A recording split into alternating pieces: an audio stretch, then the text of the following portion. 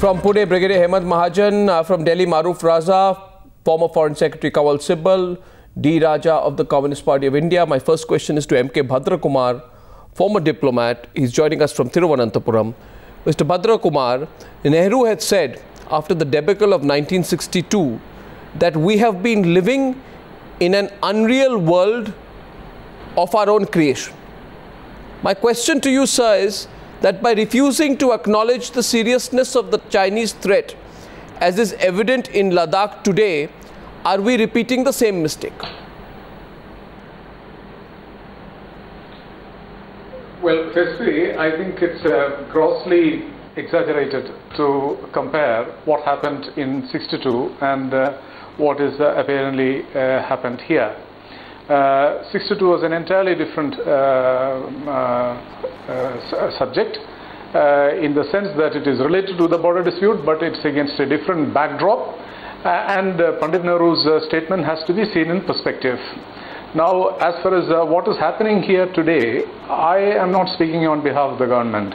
I am also having the same access to information that you would have in your studio. Now, from what I understand, that there are varying perceptions about the line of actual control, and because of these differing perceptions, there are different attitudes to it on both sides, and this has been going on for quite some time. And the incident which we came to know about from April 15 is one such incident. No, sir, I would imagine that the description of that incident why are you trying to downplay by the it, Prime Minister as a localized affair. No, Mr. Bhadra Kumar, it's not a localized affair with the greatest of respect. I'd like to get a second point of view, Kawal Sibal, in, because 16 days after China first pitched tents on our territory, not only have they refused to vacate, they've got in more arms, they've gone and pitched more tents. We are describing it as acne. There is no sign of a let up, is there? I am only talking today, Mr. Sibal, of the manner in which we are describing it and how the Chinese would see our response. Let Mr. Bhadra Kumar, Kawal Sibal, come back to you after that. Yes, Mr. Kawal Sibal. Well, you know, a few things that need to be said about what is happening.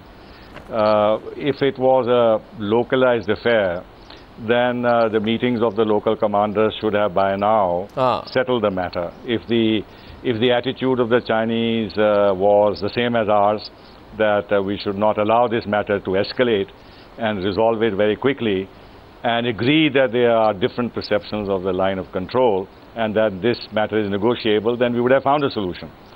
The second thing is that we continue saying repeatedly that there are different perceptions of the line of control. The Chinese never say this. Yeah. And there is a huge gap in how the Chinese look at their claims on the border and how we look. We, in fact, implicitly justify what China is doing by describing their incursions as occurring because of different perceptions that both countries have of the line of control. The Chinese are saying, no, we are on our side of the line of control. They're very firm on this. They are repeating this. They are not at all apologetic about it. The third thing is that we seem to be far more keen to resolve this issue than the Chinese are. Fourthly, that we have raised the issue ourselves to the political level because our foreign minister has made repeated statements on the matter. Even the Prime Minister has made a statement on the matter. From the Chinese side, only the Chinese spokesman is saying something. So you look at the difference in which, at different levels at which the two sides are dealing with this issue. And that puts us at a huge disadvantage because our appeals, our sensible comments, our conciliatory gestures at the highest political level are not drawing any conciliatory response from the Chinese side. They simply, in fact, quote back what we are saying. Yeah, exactly. To our disadvantage by saying, yes, we should talk and we should settle the matter, which means we should settle it in accordance with China's view on where the line of actual control is. So we give up 19 by kilometers. Talking so much about conciliation, resolving it, localized affair, we are in fact hampering our own potential action on the ground because we can actually go beyond where they are, go behind the lines and establish ourselves and then have a bargaining counter. This way we don't even have any bargaining counter. In this case, therefore, among those who say don't escalate the situation is D. Raja of the Communist Party of India. Mr. D. Raja, even if one were to accept your contention that let us not escalate the situation, may I ask you and those who are in your group who think that Kanwal Sibal and Maruf Raza are too hardline, may I ask you what solution is existing right now? Flag meetings have failed. Chinese are not moving back. They are increasing their presence. May I ask you how one is meant to resolve the situation? No, firstly, I make it clear, no question of compromising on the territorial integrity of our But country. it is already compromised. Having said that, no, I don't think so. I don't think so. Having said that, I must underline the fact that there can be intrusions or there can be incursions. Whatever may be, no incident should be ignored. It should be taken up seriously. But it should not be blown out of proportion. So how is it being blown out of proportion? I have been hearing this. No, Mr. Raja. Mr. Raja, I have been hearing this now for a week. No, I have been hearing this for a week. There is a standard argument that people are putting. No, the pro-China lobby in India says, don't blow it out of proportion. I'm asking you, Mr. Raja. No, Mr. Raja, I'm asking you, today if Indian troops, if the Indian army, if the Indian army, Mr. Raja, Mr. Raja, 1 minute, please. Such a serious issue. Hello? Can I just ask you, if the Indian army were to go to 19 kilometers on the other side, pitch tents, bring in dogs, increase army presence and carry out intrusions, you think the Chinese would be sitting quiet? I am asking you, so far, Government of India, our government has not made any comprehensive statement on this. If that is such a serious issue, so that is exactly the point. External Affairs Minister should take up the matter with the government of China. Our External Affairs Minister should take up the issue with the government our External Affairs Minister thinks they are not. No, our External Affairs Minister thinks it's like a freckle or acne. He says apply an ointment, it will be gone. He's downplayed it completely. This is soft diplomacy, sir. No, I think government knows better than what I know or you know. I'm not sure. Let us trust our government at least on this issue. Well, you have a lot of trust on the government on this one. You don't trust the government on anything else. Territory. You don't trust the government on anything. You only want to trust the government on China. I wonder why. Maruf Raza. No. Mr. D. Raja. That point. No, let's get the 4 points. It is not like that. Sir, today we are on a stalemate. No, don't simplify that issue. Sir, today we are on a stalemate. Between two sovereign nations. Sir, today we are on a stalemate. If that is such a serious issue, Government of India should take up with the Sir, it's not a serious issue. Sir, it's not a serious issue. It's not a serious issue. Which self-respecting country allows another neighboring country to nibble away into its area and then have a group of people who say it's not a big deal? It's a very big deal. Maruf Raza, please. I'll come back to you, sir. Arnab, let me start from the top. It is an established fact, and I mean, not from now, from past several decades. And The Economist in a recent cover story has alluded to that again and again, that at our top level of political leadership, we have complete strategic misunderstanding of India's priorities. We don't have more than 2.5 politicians who can actually articulate how to use India's hard military power. So there is always the need to go back, especially with this government, to the Nehruvian dictum that don't upset the Chinese. And they are bogged down with that baggage, which has come down for decades. The second aspect is that sovereign issues are always between two countries when it comes to territorial integrity. We have shown in the past, when they have allowed military commanders to be assertive, Sumdang Chu being a case in point, that we can respond militarily without firing a shot to convey a message to China. Now, those that think that China has got military superiority over us on the border, please understand that China is also rubbing its wrong way with countries like Vietnam, countries like Japan, and if it is wanting to also show aggressiveness against India, it is certainly, despite whatever its white paper asking it to be prepared for, doesn't have the capacity to take on three-front confrontations. We have to build that into our calculation. The third point I want to bring out, in the Daulat Beg Oldie sector, there is a complete disconnect in the command. There is half the territory which is to be looked after by ITBP, half by the army. So we have not clarified, and this is a very sensitive area because the Chinese are looking to establish a presence there, to thereafter take control of the waterways and the glacial region there so that China can get access to the waters, which China has been doing even with Pakistan in the Shaksgam Valley when some of the glaciers have been diverted and they've not listened to Pakistan's view after that. And the fourth point I want to bring out is that there are ways that we can actually, if people keep harping it's a localized matter, then why don't we let local commanders take the initiative and show Is it a localized matter? Please remember, in 15 days, this... Yes, Arnab, in 15 days, this army liberated Bangladesh.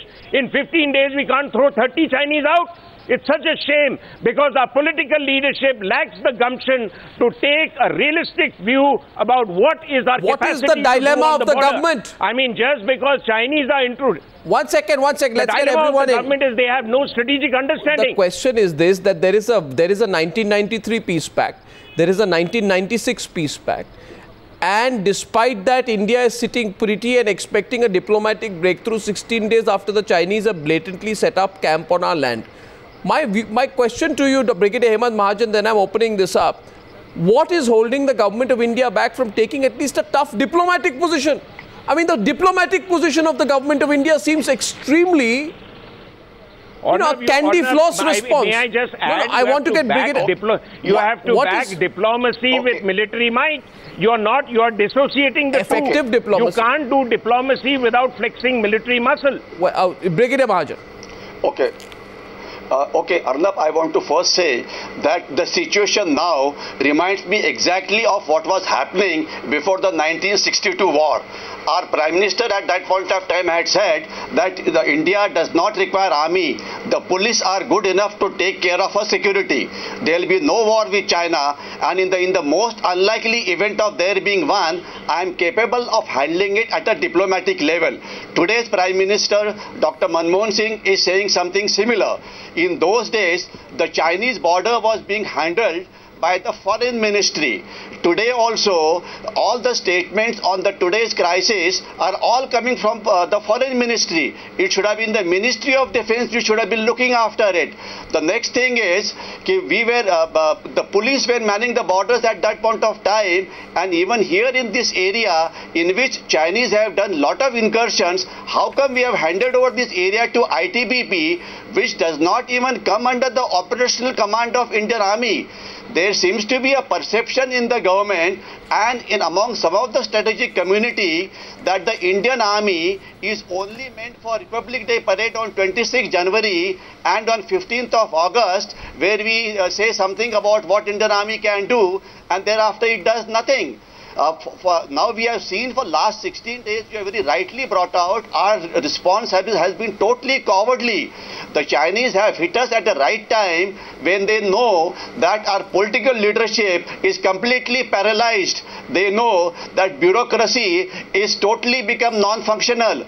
They know that today in our country we have a set of experts who are Chinese supporter. In fact, there have been a lot of articles which have been appearing which try to say that Indian Army is not capable of a military option. That is 100% wrong. I am aware that there are problems in terms of infrastructure, in terms of roads, railways, etc. I want to ask you one second. The view here is that Mr. Bhadra Kumar, we've got it all wrong. That we at least should exert ourselves and establish our anger with the Chinese a little bit more effectively. My question to you, sir, Mr. Bhadra Kumar, is this, that I know that you are among those who are for eternal peace with China, so are we. The question is this, that should the foreign minister not be more assertive in expressing our unhappiness and also talking openly of our resolve? After all, he's dealing with with a government in China which says we will uphold our sovereignty and territorial integrity at any cost. That's what the new leadership in China is all about. You see, firstly, let me object to, your description that, somebody is, apologizing for China. Now, you wouldn't like it if I say that, you take money from the CIA and conduct this kind of programs. It's very easy to call names, Mr. Goswami. Let's stop that. Stop it, it's unethical. Mr. Badrakumar, now, the point is, you have no right. You have no right to say that you are a nationalist and you are a patriot and I am a traitor. You have no right to say that. Mr. Badrakumar, and if I call you a petty American agent, how would you take it? I will take it with as much amusement as you are saying it right now.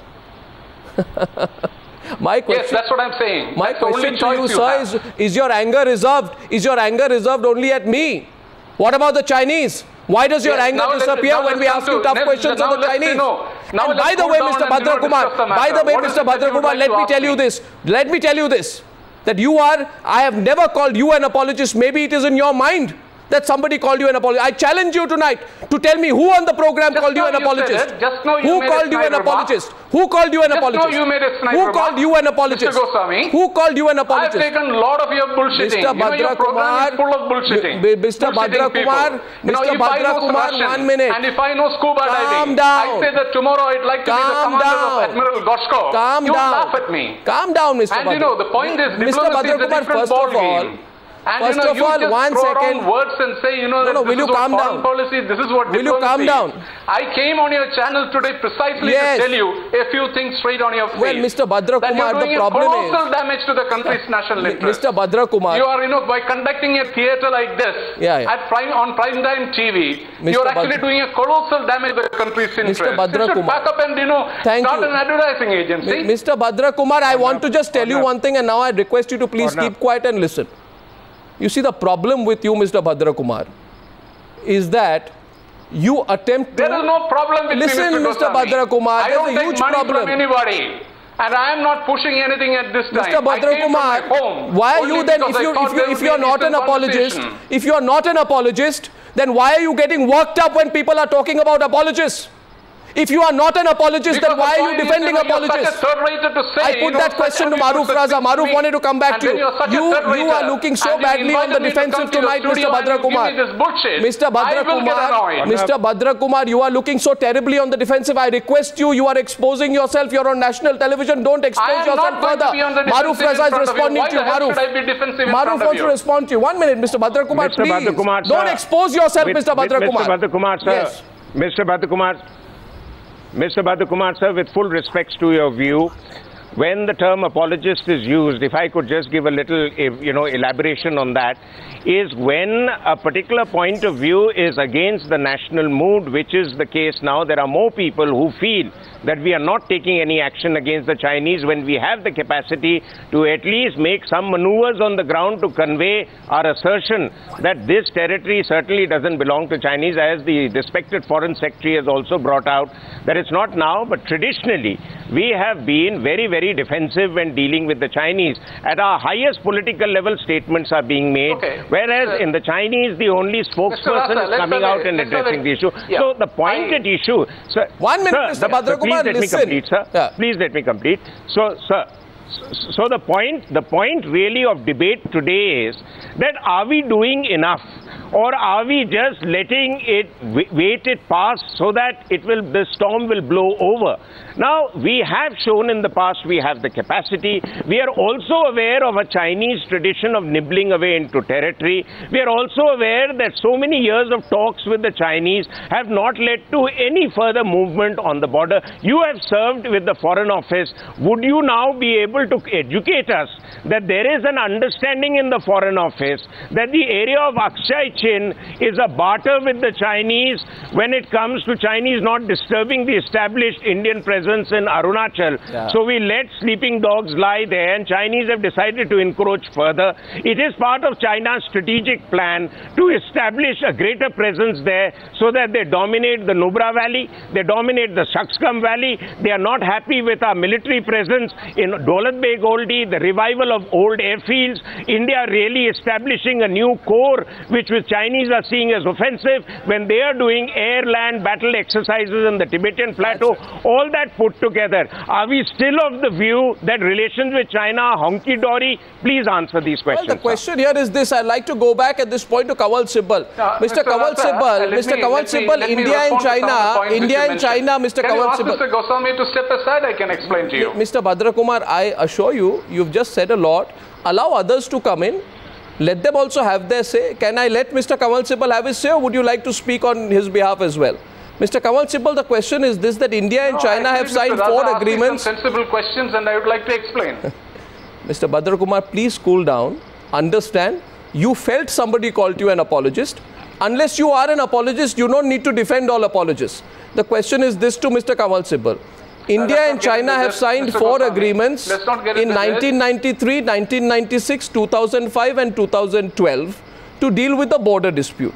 The 2 countries, Mr. Sibal, have also in 2003 created a new institution of the special representative level dialogue to address the border issues.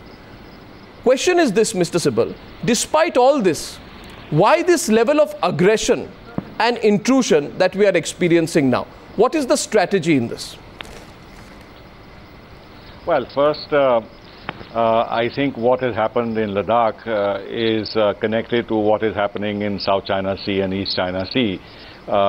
When countries like China, or for that matter, any country, when they look at their territorial disputes and their relations with neighbor, they don't have different policies towards one set of issues, another set of issues if they are territorial. They have to have a consistent view. And you were right in earlier saying that the new Chinese leadership has very emphatically said that they will not give up China's territorial sovereignty at any cost.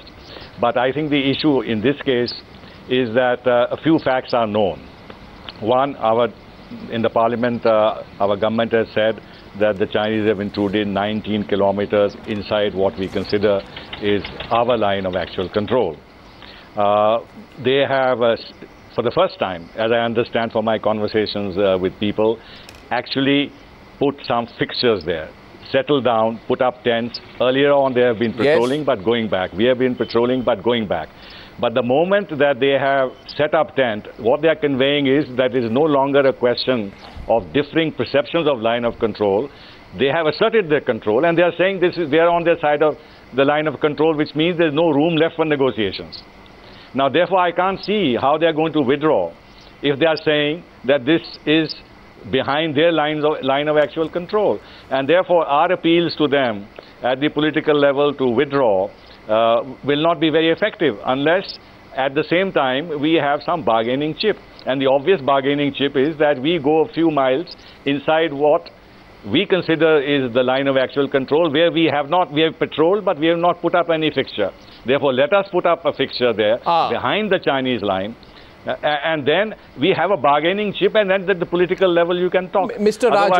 Otherwise, we are looking as if we are pleading with them. Yeah. We are appealing to them. Please, for heaven's sake, get this out of the way. The foreign minister wants to visit. We want the Chinese prime minister to come here. This issue must be resolved. We are playing out.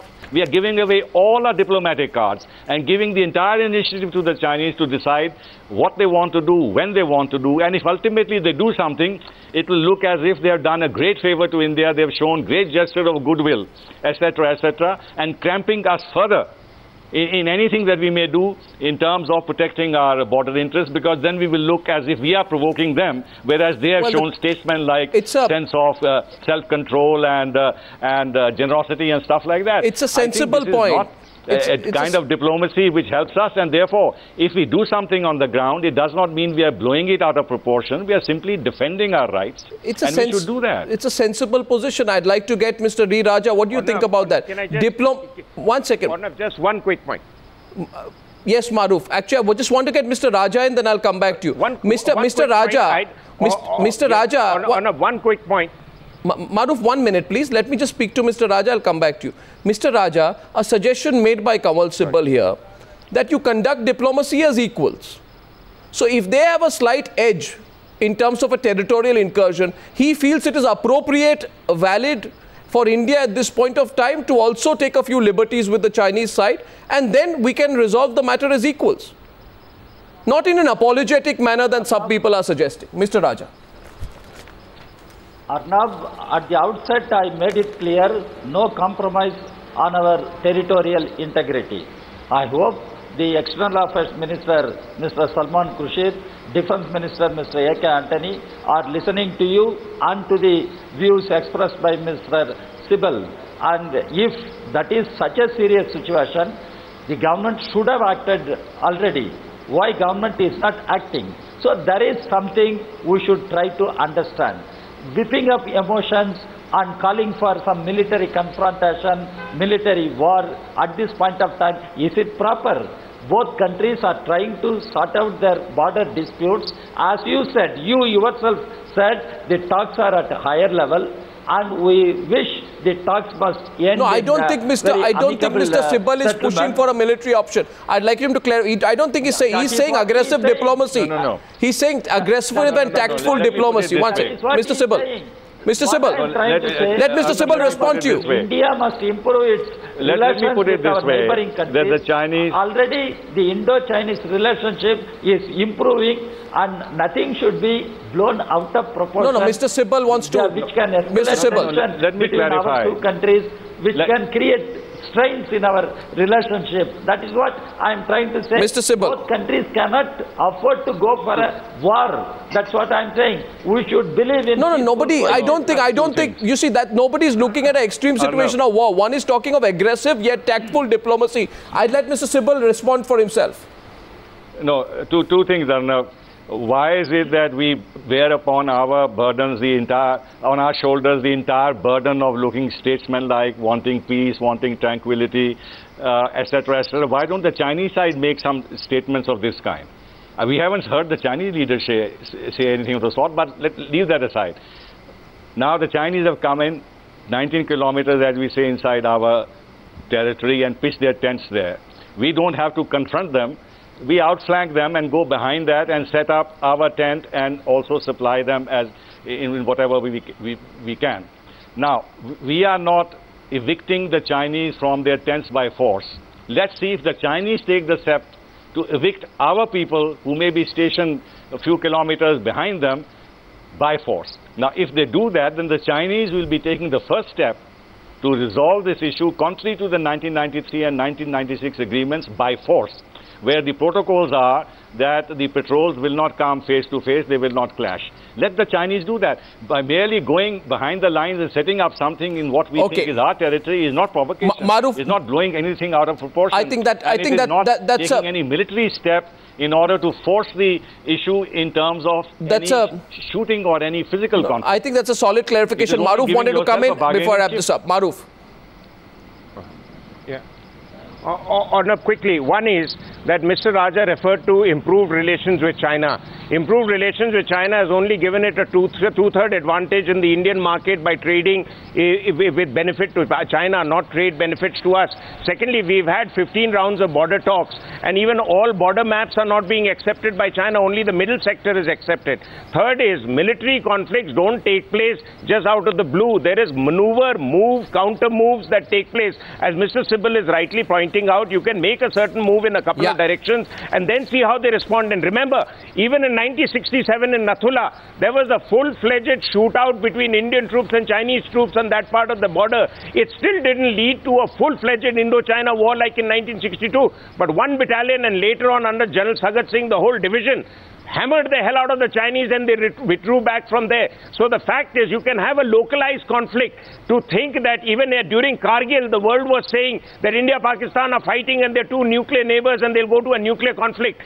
The advantage of being nuclear neighbors is that it gives you strategic space to fight short, sharp conflicts if your territorial integrity is threatened. And in this case, it is. So we should be prepared for a short skirmish. Well, right now we are told it's not going to be a war, but it'll teach the Chinese a lesson. Well, right now, with all kinds of solutions, right now we are told there's another flag meeting that could be expected between China and India tomorrow. We follow that, and we still hope, even at this stage, that the Chinese will see sense and probably retreat. Thank you very much, gentlemen, for joining me on debate number 2 on the Newshour tonight.